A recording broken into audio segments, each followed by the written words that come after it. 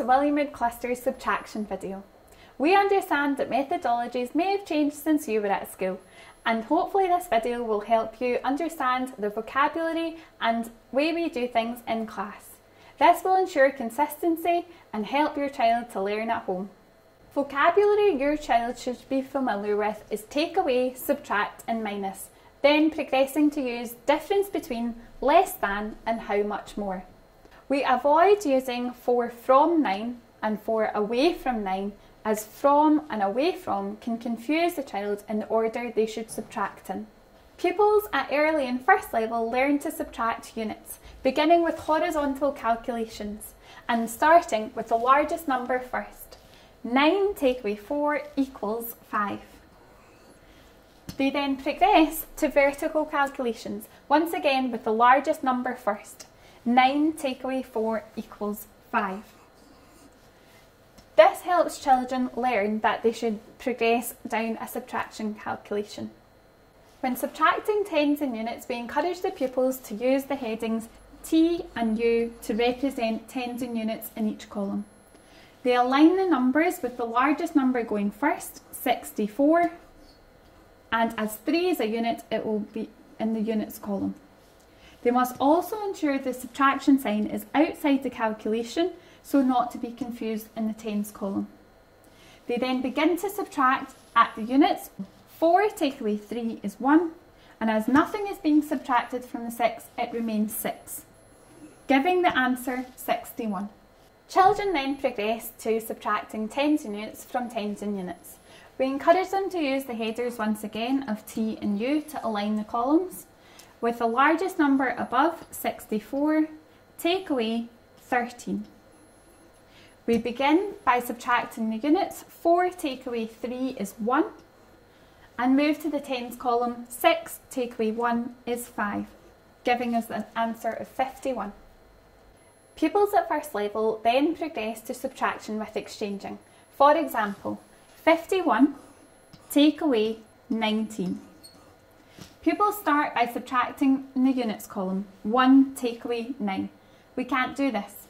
Pupils can check on their fingers by saying 1 and trying to subtract 9, which they won't be able to do. They then exchange from the tens, exchanging 1 10, leaving them 4, for 10 units, giving them 11 in the units column. 11 take away 9 is 2. 4 take away 1 is 3, giving them the answer of 32. Pupils continue to subtract hundreds, tens and units with more challenging values. For example, 311 take away 299. Pupils continue to work from right to left, beginning with the units. 1 take away 9 we can't do, so we exchange from the tens column, leaving 0 tens and giving it to the units column, giving you 11 units. 11 take away 9 is 2, then moving on to the tens column. 0 take away 9, we can't do this, so we exchange from the hundreds column. We take 100, leaving them 2, and create 10 tens in the centre column. 10 take away 9 is 1, and 2 take away 2 is 0. We don't need to represent the 0 at the front of the number as it doesn't have a value. The next value we're working with is 705 take away 526. Pupils subtract the units first. 5 take away 6 we can't do, therefore we need to exchange. There are no tens to exchange from, therefore we exchange from the nearest column with a value in it. 7 becomes 6, giving 10 tens. Pupils are always working towards answering the units first, therefore they will exchange from the tens now. This becomes 9 tens, giving 15 units.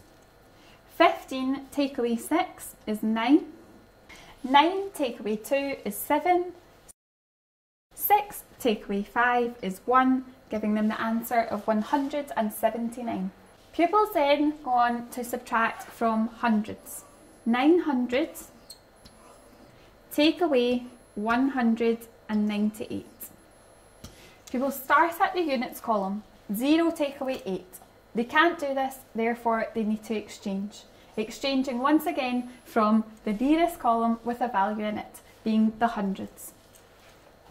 They take 100 from the hundreds column, but have to give this to the tens column, giving 10 tens. Pupils then exchange from the tens column, leaving them 9 tens and 10 units.